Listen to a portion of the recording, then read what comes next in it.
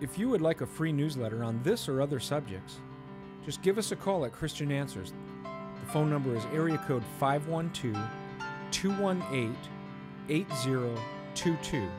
That's 512-218-8022. Or you could email us at cdebater@aol.com. That's cdebater@aol.com. Thank you. Hello, this is Larry Wessels, Director of Christian Answers of Austin, Texas, Christian Debater. Please check out our YouTube channel page, C Answers TV. That's CANSWERS TV. Just type it into the YouTube search box, then click on one of our links for it. Our channel page features 19 playlists on all types of subjects, such as Jehovah's Witnesses with 17 videos. And by the way, these are videos we've produced ourselves. Mormonism, 14 videos. Seventh-day Adventism, 11 videos. Phony TV preachers and King James Onlyites, 14 videos. Nation of Islam, Black Muslims, this is of the Louis Farrakhan type, 20 videos. God-hating atheists, agnostics, and know-it-alls, 18 videos. Darwin's Metaphysical Evolution Religion, 17 videos. UFOs, ghosts, magic, spiritual warfare, 16 videos. Islam, such as Sunni Muslims, Shiite Muslims, Alawites, Sufis, 54 videos. Roman Catholicism, idolatry, and the Virgin Mary, 71 videos. Anti-Trinitarians, such as the United Pentecostal Church, and church history, 36 videos. Antichrist cults, the New Age and world religions, 38 videos. Saved by Works Baptism, Church of Christ Campbellism, 69 videos. Hell, Lake of Fire, Unpopular Bible Doctrines, 19 videos. Predestination, Arminianism, and Calvinism, 54 videos. End Times, Supernatural Prophecies, and Tough Bible Questions, 20 videos, and others. Our videos are free to the viewing public. If you'd like to be immediately notified of our latest uploaded videos, then please subscribe to our C Answers TV YouTube channel. If you have an existing YouTube account, then simply click on the subscribe button at the top of our channel page next to our ministry name, Christian Answers of Austin, Texas. If you don't have a YouTube account, then it is easy to set one up at no cost. Just search YouTube, then the YouTube opening page will appear, and to the left-hand side will be a blue button saying Create Account. Click on that and follow the instructions.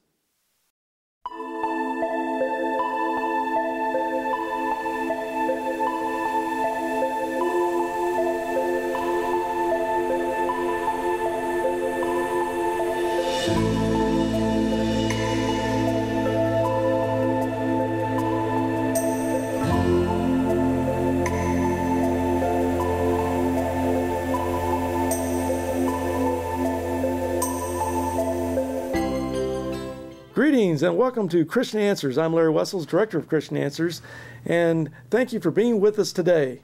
Today we're doing a very special series of programs on Bible doctrines that are deemed to be unpopular. Now, joining me in this Unpopular Bible Doctrine series is my very special guest and Director of Pilgrim Publications, Bob L. Ross. Bob, great to have you here, brother. Thank you, Larry. Bob L. Ross is one of the world's leading publishers of the works of Charles Haddon Spurgeon, the famous Prince of Preachers from the 19th century.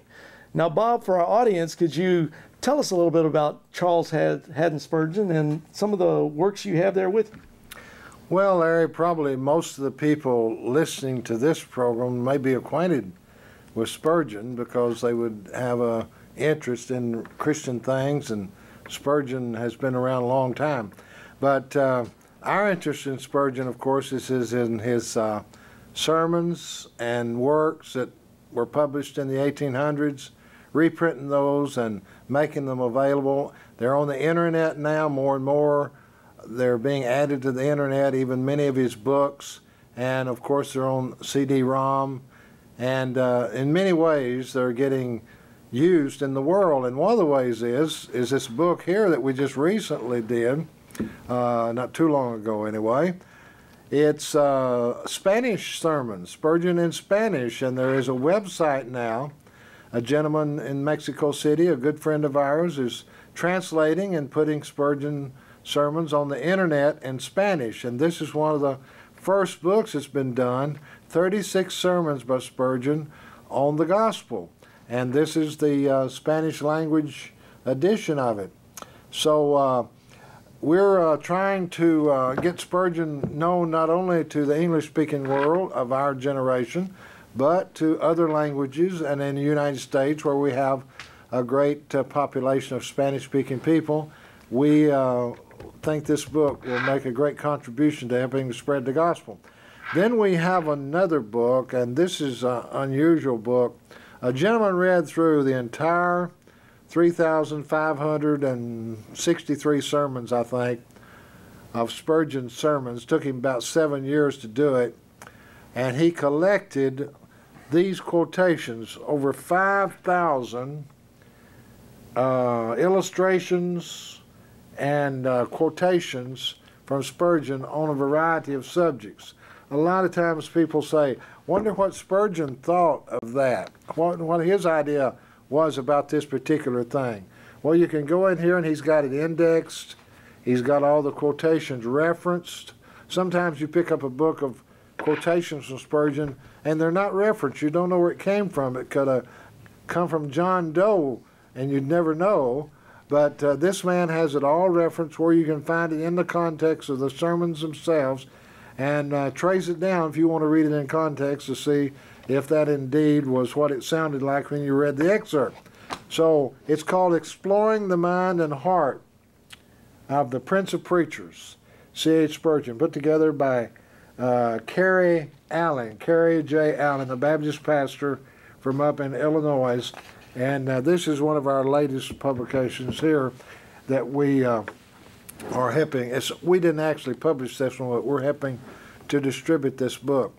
So that's a little bit of information about Spurgeon. All right, Bob, and for our audience, anyone that's interested in more on this subject, particularly the works and sermons of Charles Haddon Spurgeon, just call or write our ministry. You'll see those phone numbers and our address will be popping up at the end of the program.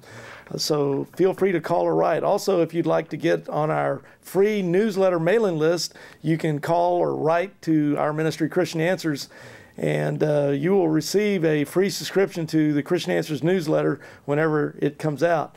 So that is there for yours for the asking, basically.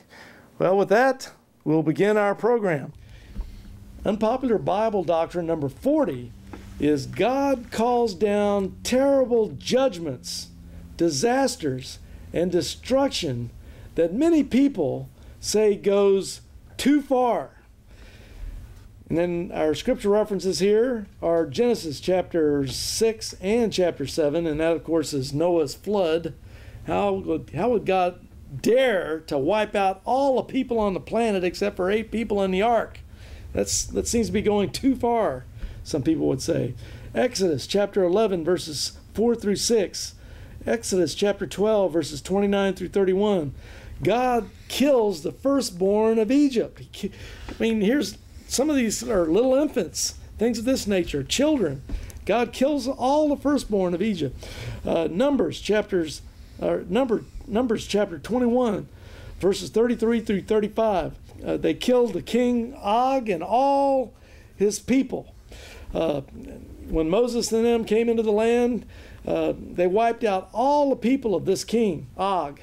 Deuteronomy 3:6. King Sihon is killed and all his people. That would be men, women, and children. People say that's terrible. You kill everybody, even the women and children. Joshua chapter 6, verse 21. They utterly destroyed all in the city, men, women, young, old, sheep, ass, all with the edge of the sword. Joshua 10:28, verse 37, 39, 40.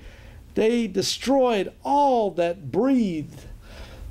2 Kings chapter 2, verses 23 through 25.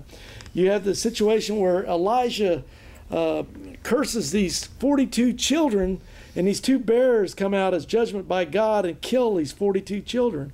How dare God kill all these children? Genesis 19:24, Sodom and Gomorrah destroyed with fire and brimstone by God. Ezekiel chapter 8, verses 18, and then chapter 9, verses 6 through 10. No pity by God. He slays old and young, both maids and little children and women. Ezekiel 4:12 through 13. The Israelites shall eat dung for their iniquities, the prophet says. Jeremiah 13:14. Dash them together. God will show no compassion, no pity, no mercy, no sparing, but he will destroy them all. Jeremiah 19:3, 7, 9, 15. God plots evil against Jerusalem. People will eat their sons and daughters and their friends. Jeremiah 25:31 through 33. God will slay from one end of the earth to the other. The dead will be like dung on the earth. Nahum chapter 3, verses 1 through 19. God greatly curses Nineveh. And people looking at those curses there in those verses will say that goes too far. And one more here for the road. Judges chapter 16, verses 28 through 30.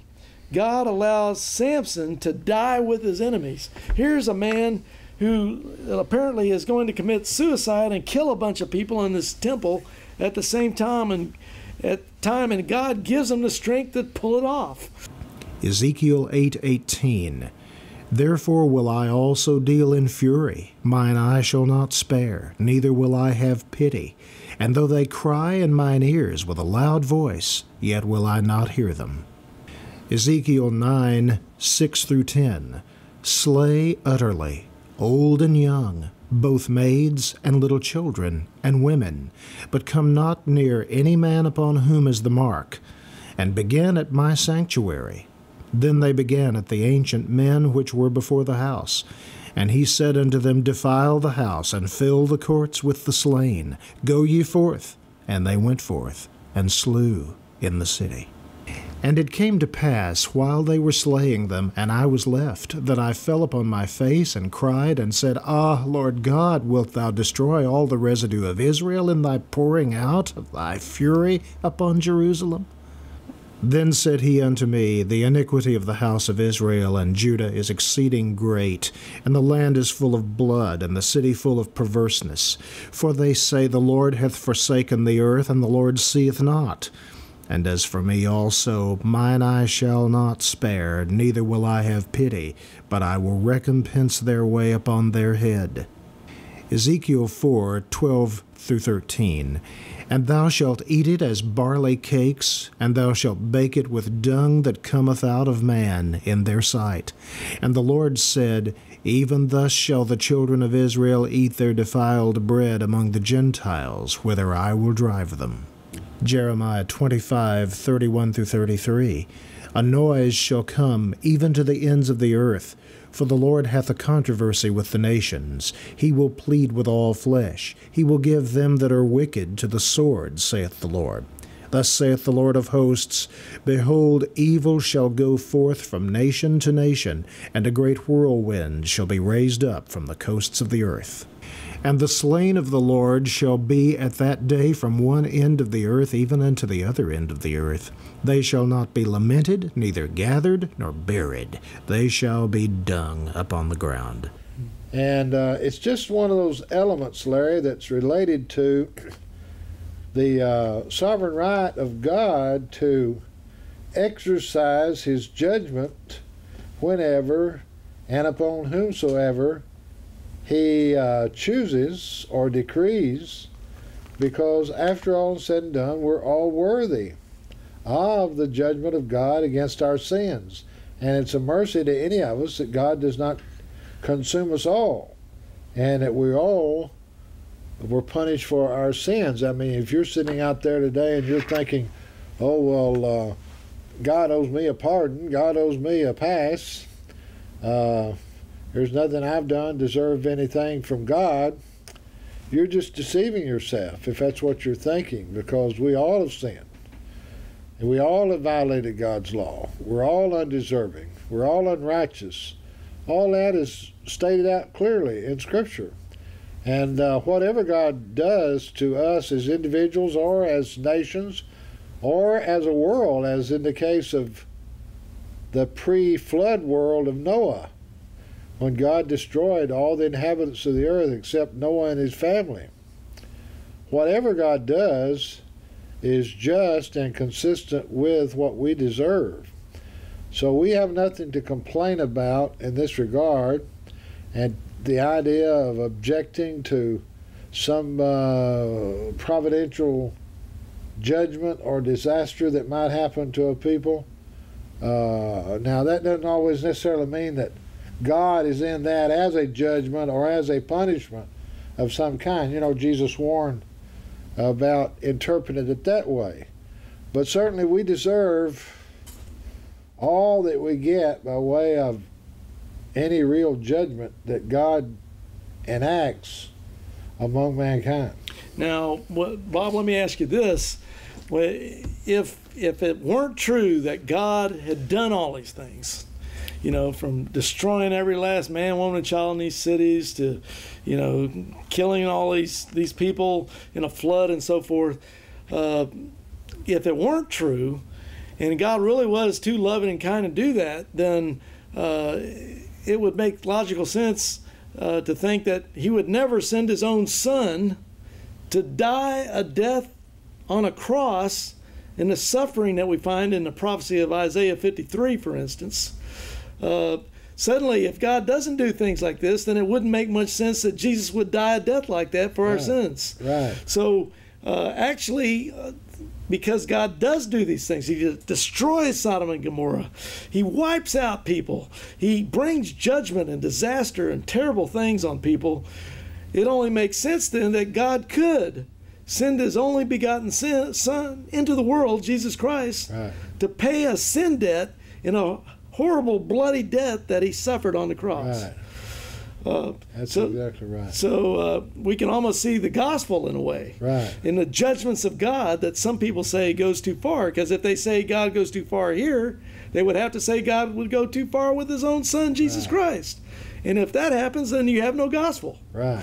So that's how important it is on these situations. Right. Now, I just want to bring one thing out before we move on to our next doctrine.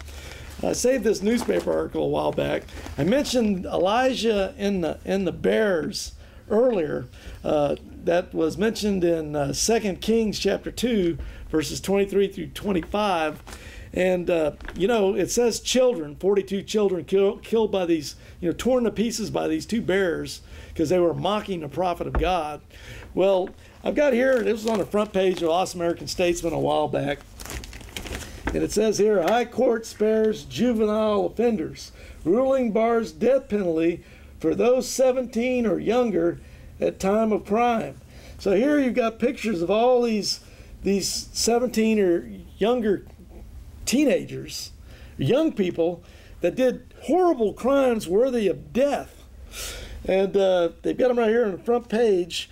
And when you look at that scripture from some Hebrew scholars, looking at that passage about Elisha and the bears, they say that could be young hoodlums. It could be like people like we're seeing here on the front of the page. It doesn't necessarily have to be little 5-year-old and 6-year-old kids. Mm-hmm. It could be people like we're seeing here, and yet people immediately draw the conclusion that, oh, he's talking about little bitty kids that these bears ripped apart. But no, it could be people like this who've done horrible crimes, and God destroyed them with these bears. So it's just something to keep in mind, because all these murderous individuals here on this newspaper are 17 or younger, and they've done crimes worthy of death, according to the system of law that we have. Well, anyway, with that said, let's move on to Unpopular Doctrine number 41. As you see on your chart there at home, God mocks and insults false religion in a politically incorrect way. Now, you know, we're always told to be nice and polite about religions and show respect and all that type of stuff. But now and to a degree we should, but there are times when we have to deal with the situation as the situation calls for. Now let's take a look at the Word of God here and see what we find. Joshua chapter 24, verses 15, 20, and 23. Joshua brings out a choice for people to make. He says, choose you this day, and talks about putting away strange gods. He basically is talking about, well, you know, you can choose your gods and these strange gods if you want to, but for me and my house, we're going to choose the true and living God. So he acts like, well, these other gods are strange, but you know, we're going to choose the true and living God. Ezekiel chapter 8, verses 9 through 18, false religion is referred to by the prophet of God as wicked abominations. Deuteronomy 13, 6 through 11. You have a direct command by Moses, death to religious idolaters. Deuteronomy 7, verses 25 through 26. Graven images of gods, that's false gods, are to be burned. They are called abominations, cursed things, and are to be abhorred. Deuteronomy 12, 2 through 3. Destroy false religious locations and their artifacts. 1 Kings 18, 27 through 40.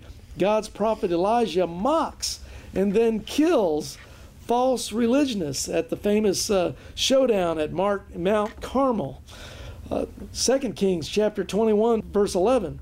False religion is sin, according to that scripture. 1 Chronicles 16, 26, and Psalm 96, verse 5. Gods of the nation and people are idols. Ezekiel 6, 9. False religion is like prostitution. Habakkuk 2, 18 through 19. He refers to false religions with their dumb idols. Psalm 106, 35 through 37, and 1 Corinthians 10, 20. Heathen religion is actually unto devils, not God. That's what the scripture says. Galatians 1, 6 through 9. False religionists are damned to hell. Revelation chapter 2, verses 13 through 15. False religion is of Satan and is hated by God. You have that right in the reference there. God hates false religion. And basically that ties into the fact that basically the heathen are lost.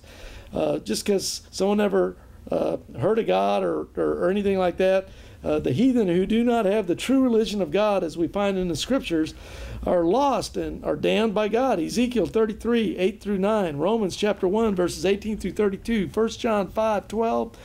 John 3, 36. And 2 Thessalonians 1, 8 through 9. Also in Isaiah 44, verses 14 through 20, building a god or making a god out of a stump of a tree or out of wood and worshiping it, and using part of it to warm yourself with fire and using the other part to worship. It's Isaiah basically says, does not this man have a lie in his right hand? Deuteronomy 12, 2 through 3. Ye shall utterly destroy all the places wherein the nations which ye shall possess served their gods, upon the high mountains and upon the hills and under every green tree. And you shall overthrow their altars, and break their pillars, and burn their groves with fire. And you shall hew down the graven images of their gods, and destroy the names of them out of that place. 2 Kings 21, 11 and 12. Because Manasseh, king of Judah, hath done these abominations, and hath done wickedly above all that the Amorites did, which were before him, and hath made Judah also to sin with his idols. Therefore thus saith the Lord God of Israel, Behold, I am bringing such evil upon Jerusalem and Judah, that whosoever heareth of it, both his ears shall tingle. 1 Chronicles 16, 26. For all the gods of the people are idols, but the Lord made the heavens. Ezekiel 6, 9. And they that escape of you shall remember me among the nations, whither they shall be carried captives, because I am broken with their whorish heart, which hath departed from me, and with their eyes, which go a-whoring after their idols, and they shall loathe themselves for the evils which they have committed in all their abominations. Revelation 2, 13 through 15. I know thy works, and where thou dwellest, even where Satan's seat is, and thou holdest fast my name, and hast not denied my faith, even in those days wherein Antipas was my faithful martyr, who was slain among you, where Satan dwelleth. But I have a few things against thee, because thou hast there them that hold the doctrine of Balaam, who taught Balak to cast a stumbling block before the children of Israel, to eat things sacrificed unto idols, and to commit fornication. So hast thou also them that hold the doctrine of the Nicolaitans, which thing I hate. Okay, Bob, what we have here now is something that's truly, truly unpopular, because most people in the world do not worship or believe in the true God of the Bible. They don't believe in Jesus Christ as the Son of God. They don't believe he died for their sins. They don't believe of the God of the Old Testament. They want to believe in all their other weird religions. The Hindus have their gods. The Muslims have their God Allah. You got the Baha'is. You got all the different religious faiths out there. And you got all the nominal Christians that sort of believe parts that they want to believe. But in the end, they don't like the fact that we're saying that God mocks false religion, curses false religion, hates false religion. They say that, no, it shouldn't be that way. All paths lead to God. One religion is as good as another. And ecumenicism. The Roman Catholic Church says we should all come together. And even in their Vatican II documents, in Lumen Gentium, it says even atheists can be saved, according to the Roman Catholic Church. So, what do you have to say about all this, Bob? Well, that is just one of the modern facades that we have in the, the politically correct world in the category of religion, that we are supposed to recognize the validity of all religions. Now, we recognize the validity of the right for all religions to be in existence and for people to participate in those religions if they please to do so.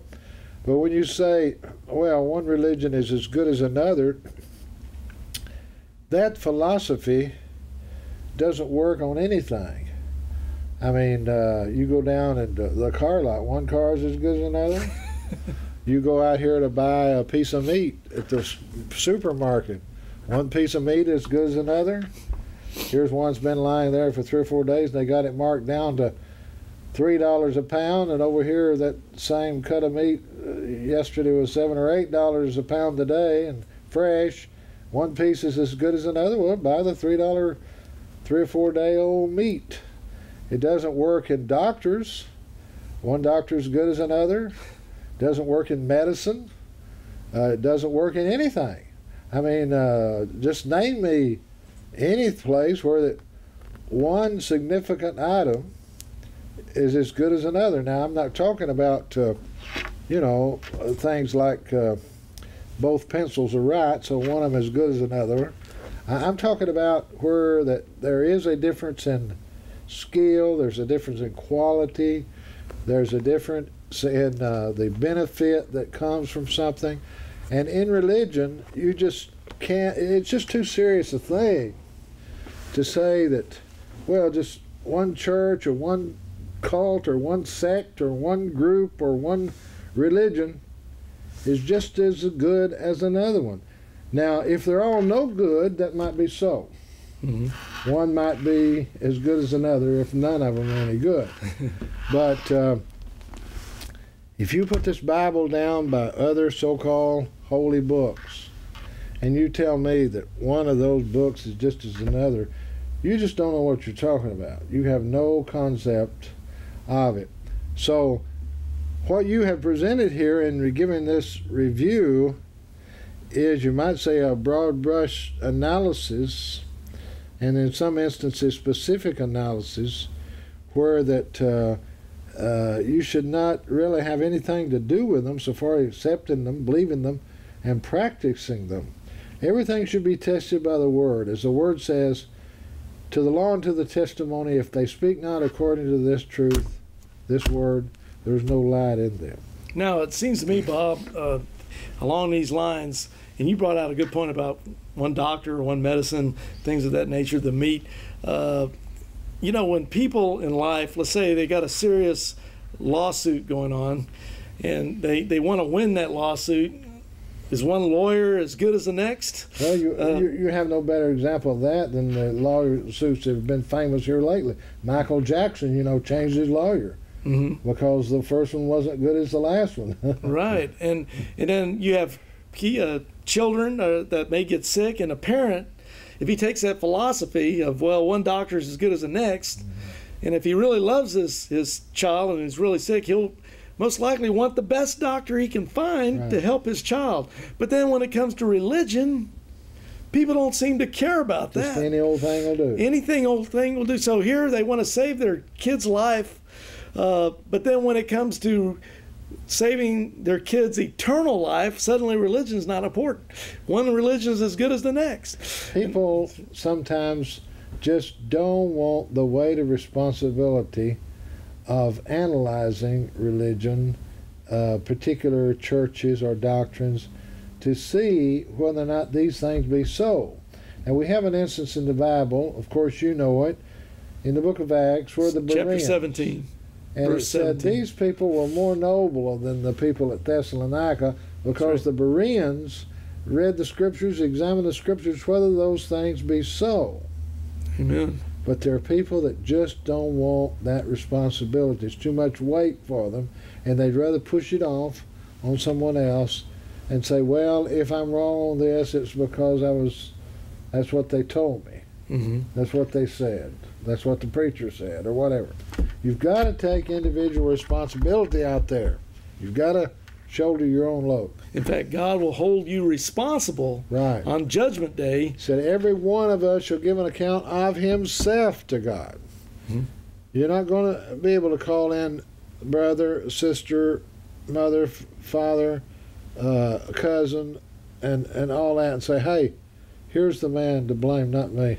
Right. You have to answer for what you did, and I think you really put your finger on it, Bob. People just don't want to take the time or the effort, like those Bereans you mentioned in the book of Acts, to search these things out to see if they're so. They just want to be lazy and just go with the flow of life and live their lives. There are a lot of people, Larry, that their Christianity and their church membership and their religion is about like this. They went down and bought them a Bible. Now, they take that Bible to church and Sunday school. They get home, they lay it down. 7 days later, they pick it up again. They go to church, come back, lay the Bible down, go out to work. 7 days later, they come back, pick up the Bible. Right. And they never crack that book to study it. They never check to see if what they're doing or hearing or believing or whatever is consistent with the Word of God. And so often the case is that a lot of houses that I've been in and seen, the Bible's in their house, but then it usually has a TV guide or a newspaper or something else sitting on top of it.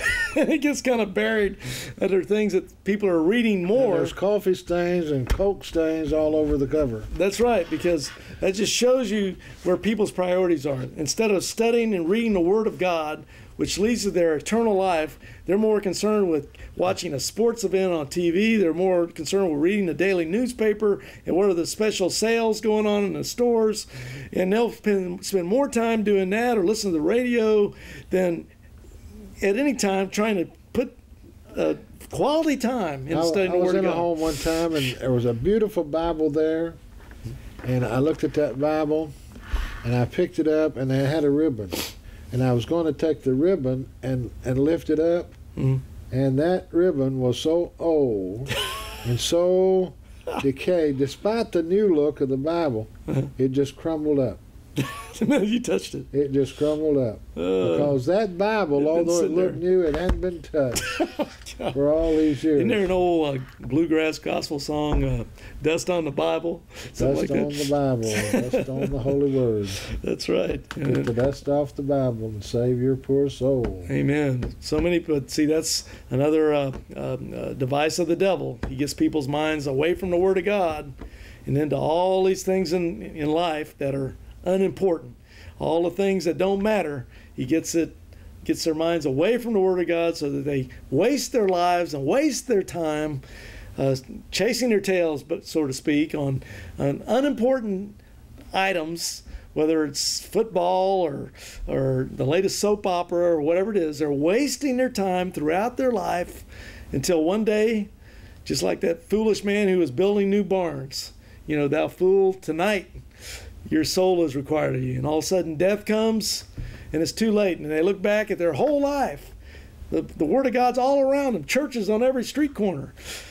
And they didn't know a thing. Maybe just a very little thing, but hardly a thing of what was important. They had a whole lifetime to check it out, never bothered. So anyway, with that said, let's go on to our next unpopular Bible doctrine. You'll see it there on the screen.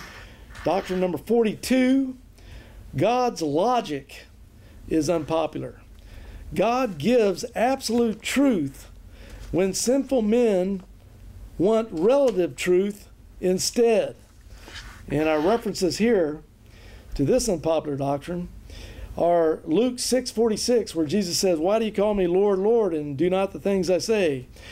Matthew chapter 22, verse 29, where Jesus declared to those scribes and Pharisees, "Look, you're wrong." John 14:6, "I am the way, the truth, and the life," Jesus said, "and no man comes to the Father except by me." Luke chapter 11, verses 39 and 40, where it basically says, "Fools, logically did not God make both the outside and the inside?" as he's rebuking these guys who are not following the prescription of God's law. Job chapter 40, verses 1 and 2, "Shall he that contended with the Almighty instruct him?" Proverbs 13:20, "He that walketh with wise men shall be wise, but a companion of fools shall be destroyed." Proverbs 15:21, "Folly is joy to him that is destitute of wisdom, but a man of understanding walketh uprightly." You have John 1:1, "In the beginning was the Word was with God, and the Word was God." And you have in Greek there, ein logos. And logos can also be understood from the Greek as being logic, the word, understanding of language. The word requires logic. And finally, Luke 13:14 through 17, Sabbath day logic concerning healing. Isaiah 55:8 through 11. "For my thoughts are not your thoughts, neither are your ways my ways, saith the Lord. For as the heavens are higher than the earth, so are my ways higher than your ways, and my thoughts than your thoughts.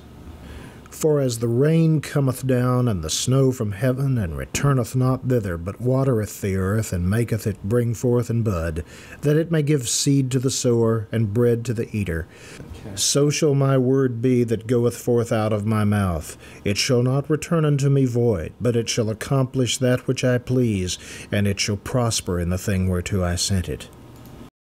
Matthew 22:29, "Jesus answered and said unto them, Ye do err, not knowing the Scriptures, nor the power of God." Proverbs 13:20, "He that walketh with wise men shall be wise, but a companion of fools shall be destroyed." Luke 13:14 through 17, "And the ruler of the synagogue answered with indignation, because that Jesus had healed on the Sabbath day, and said unto the people, There are 6 days in which men ought to work. In them therefore come and be healed, and not on the Sabbath day. The Lord then answered him and said, Thou hypocrite, does not each one of you on the Sabbath loose his ox or his ass from the stall, and lead him away to watering? And ought not this woman, being a daughter of Abraham, whom Satan hath bound lo these 18 years, be loosed from this bond on the Sabbath day? And when he had said these things, all his adversaries were ashamed, and all the people rejoiced for all the glorious things that were done by him."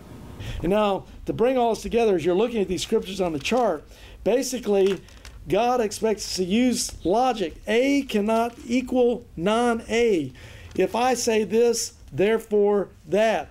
And when you read these scriptures, and the ones I've referenced here, you have a logical flow. But what we have in today's society is that everybody wants to make truth relative and it doesn't matter what you believe. Your truth is your truth, and if you want to believe that, fine. I'll believe what I want to believe.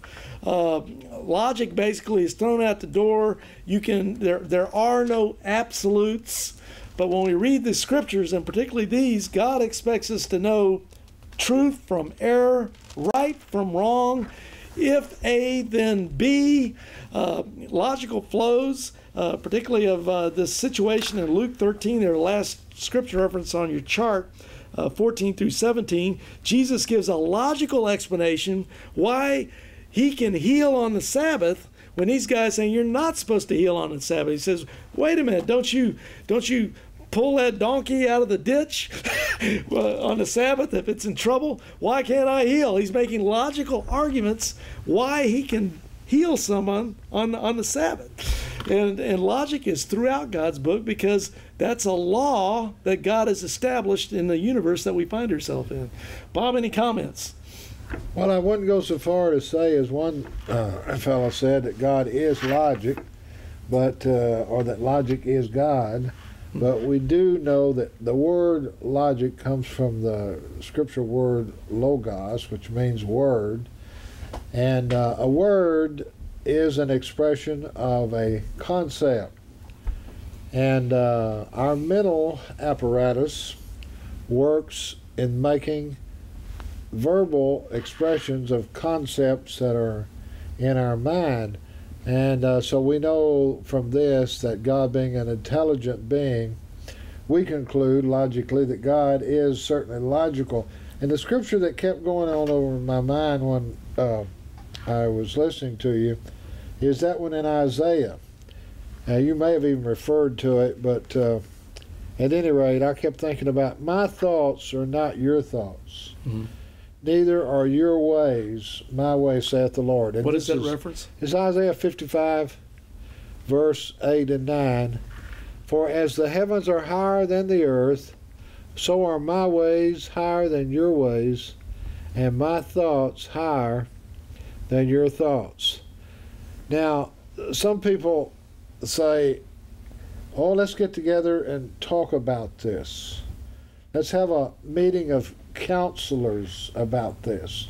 Let's have a meeting of advisors about this. All that is well and good for your normal human affairs. But when it comes to the scripture, God says, my thoughts are not your thoughts. My ways are not your ways. So what do? Verse 11. So shall my word be that goeth forth out of my mouth. It shall not return unto me void. It shall accomplish that which I please. It shall prosper in the thing whereto I sent it. So we're shut up to the word of God, as that scripture said that I quoted a while ago, to the word and to the law and to the testimony. If they speak not according to this word, there's no light in them. So we're shut up to the thoughts of God. We're shut up to the words of God. And if we're going to talk anything over or counsel about anything or get advice about anything, it better be from people who admire and know and bow to the Word of God, because that is the ultimate revelation to which we're responsible, to which we're accountable. And I might add, it's the only revelation of pure truth that we have. Now, we can have truth, we can have elements of truth and principles and all those categories of distinction that are truth. But you know what? Jesus said, I am the way and the truth. I am the truth.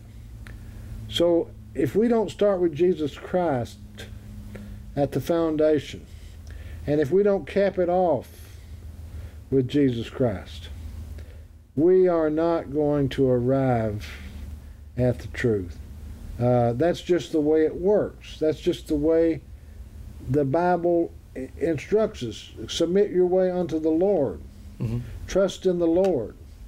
Give it all to Him, and He will bring it to pass. He will work it out. He will make it clear. And so logic, certainly the logic of God is not popular. because his ways are not our ways. That's right. And now, let me ask you this, Bob. Now, you have a lot of people that will say, well, that's just your interpretation.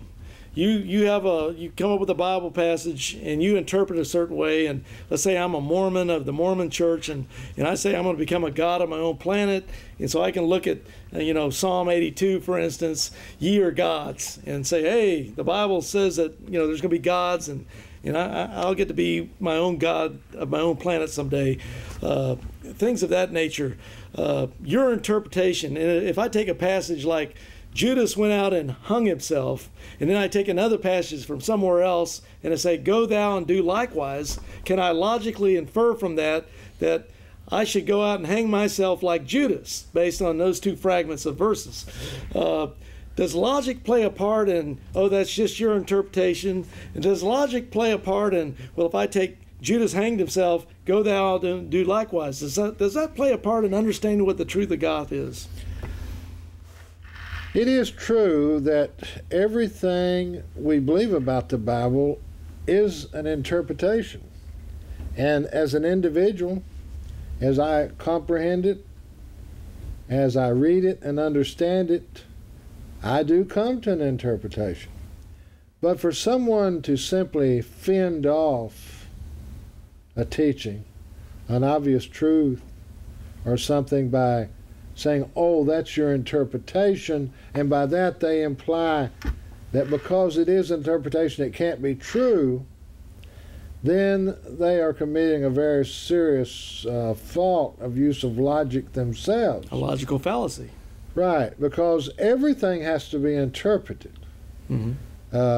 Whether it's a musical note or a mathematical calculation of some sort, whatever, it's going to have an interpretation. And that's true of language. And this Bible is written in language with words and terms. And without logic, you can't have real communication. To interpret words, you have to have the laws of logic in play to be able to make an interpretation or an understanding. But generally, when people have said that's just your interpretation, what they're meaning is, well, that's what you believe about it, but I don't believe it, I don't accept it.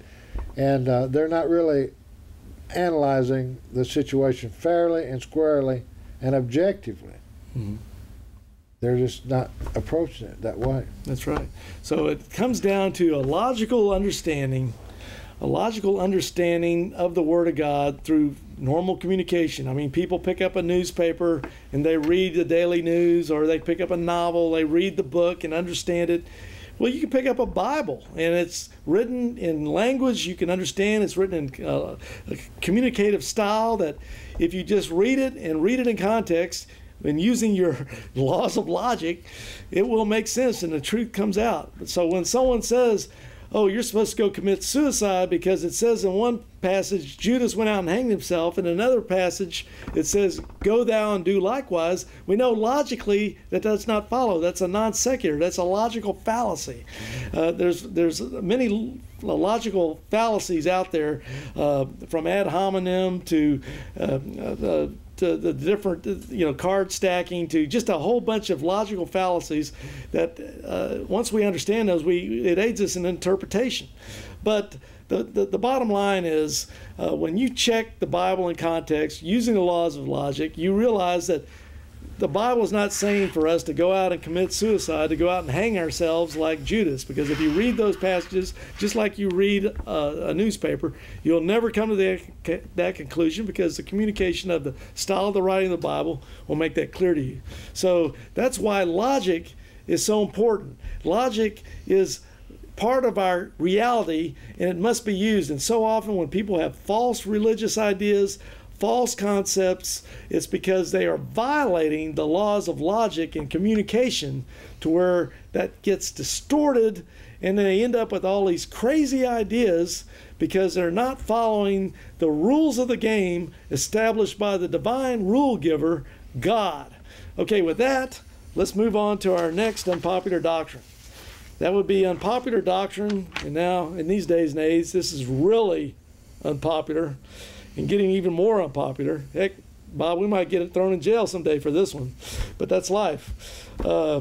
Unpopular Doctrine number 43, homosexuality, lesbianism, and bestiality are condemned by God. Now, as the people can see this at home on their chart, I'm going to run through some scripture references. And here we go. Deuteronomy 22:5. No cross-dressing allowed. In other words, men are not supposed to wear women's clothes, and men are not supposed to wear women's clothes. So that's forbidden by God according to the law of Moses. 1 Kings chapter 15, verses 11 through 12. King Asa removed all the sodomites and was commended by God for that.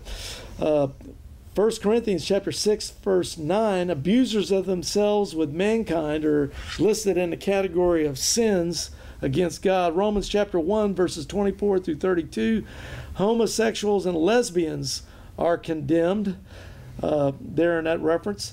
Second, in fact, I was speaking out of the UT campus one day, and this guy was asking about whether the Bible condemned homosexuality, and all I did was read that passage, Romans chapter 1, verses 24 through 32. I just read it. I didn't give any interpretation or anything else, and he got so mad he just stomped off.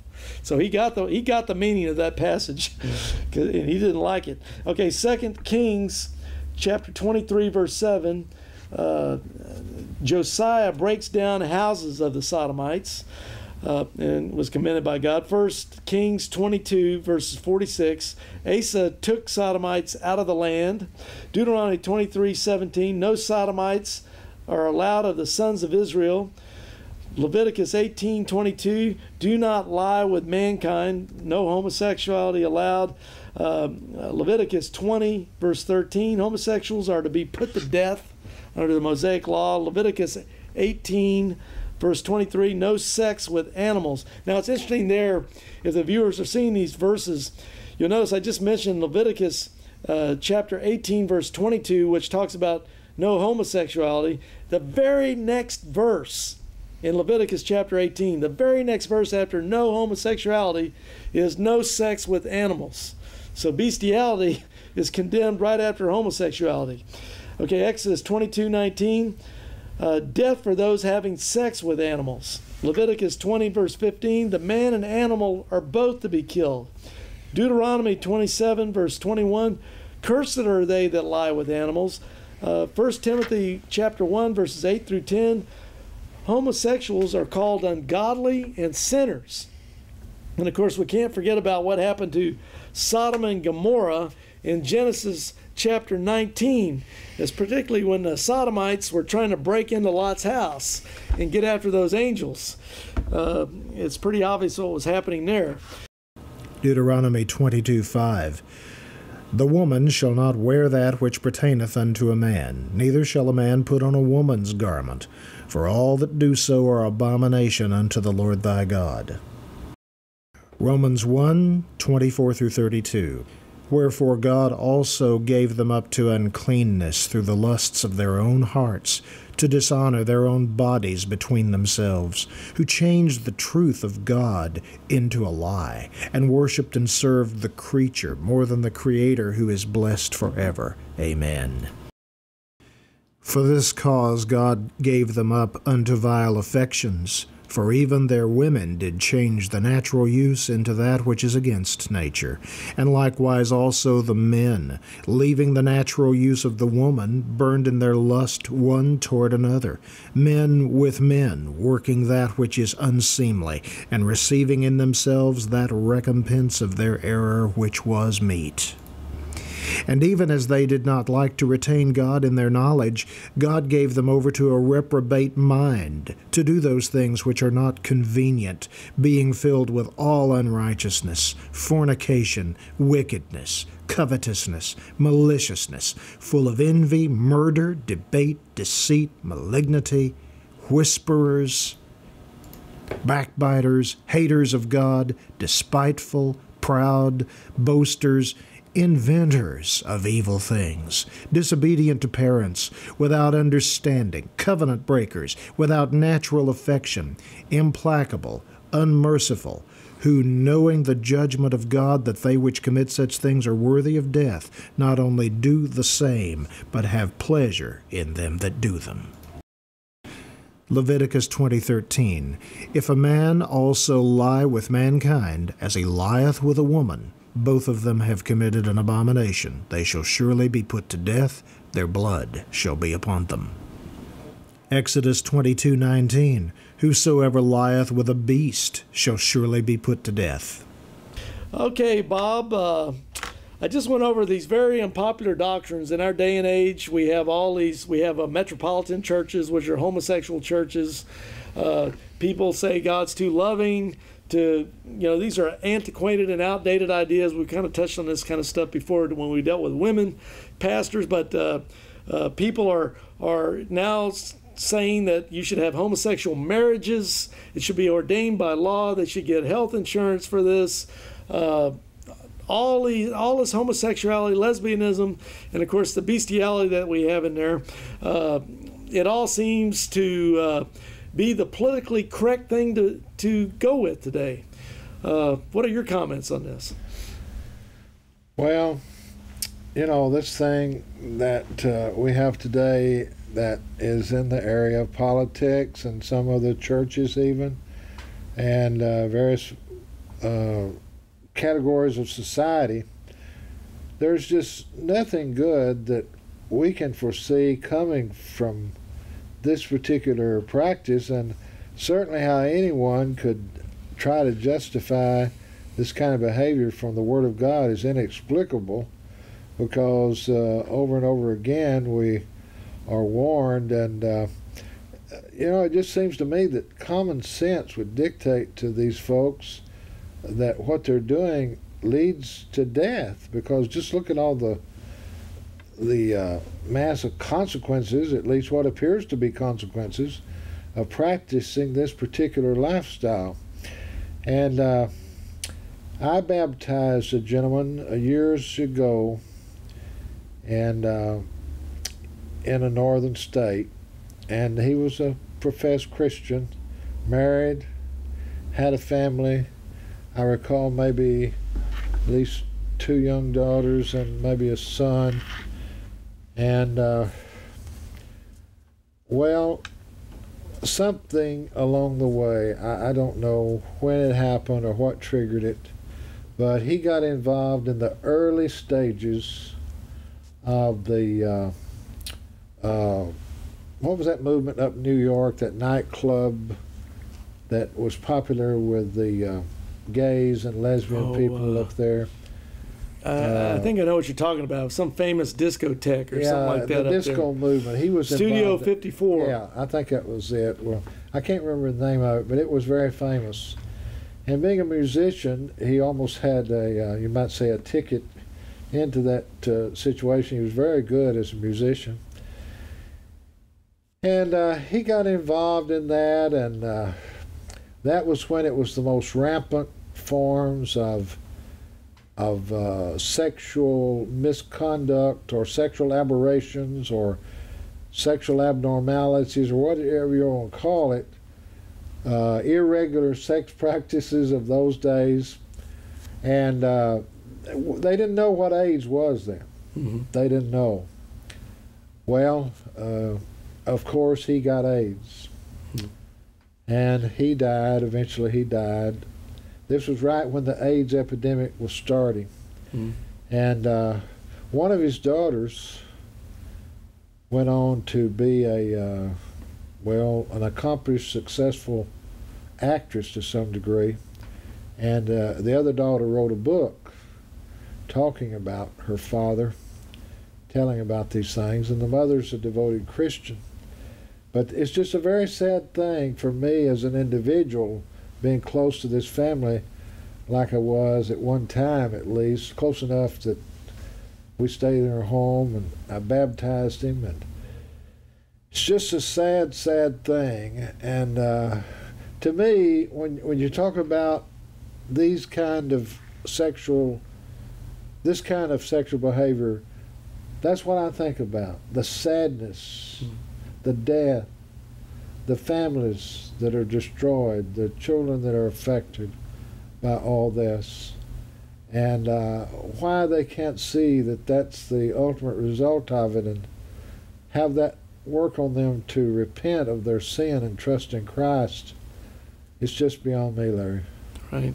And it just shows the point of the matter that men, when they get away from the laws of God, a personal relationship with God through the Lord Jesus Christ, and because Jesus said, if a man loves me, he will keep my commandments, and my Father will love him, Jesus said.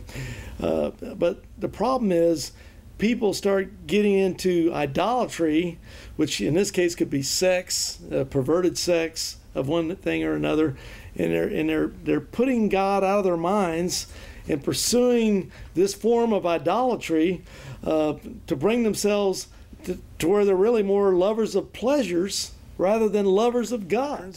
We'll be back again for our next program, so join us for that. In the meantime, I'm Larry Wessels with Christian Answers. Bob L. Ross. Bob, thanks for being with us at Pilgrim Publications. And we'll see you next time. And remember, Jesus said in John 14:6, I am the way, the truth, and the life. No man comes to the Father except by me, Jesus said. So through Jesus Christ is the way of salvation unto the eternal God. Thank you so much. God bless you all.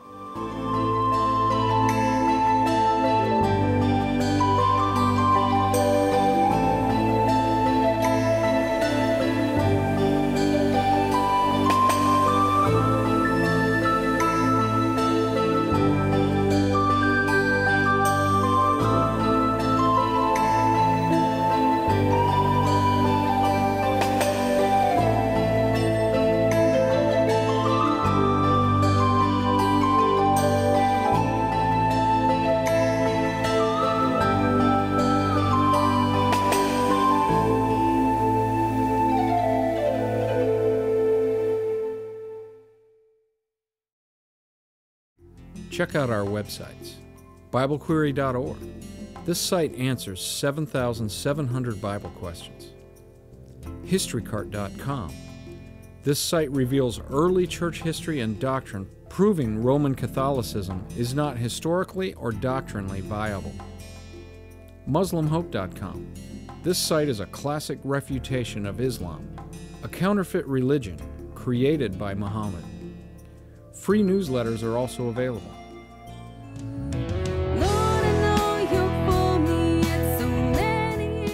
Hello, this is Larry Wessels, Director of Christian Answers of Austin, Texas, Christian debater. My daughter Marlena has come out with a Christian music CD entitled Win This Fight. It has 8 songs that she has written and performed herself. Some of the song titles are Win This Fight, Love Song to My Lord, Vessel to You, Waiting to Hear From You, Jesus Is, and others. YouTube viewers can listen and see Marlena's music video, Jesus Is, right now, free. Just type Marlena Wessels, MarlenaWessels, in the YouTube search box and click on her video on the page that comes next.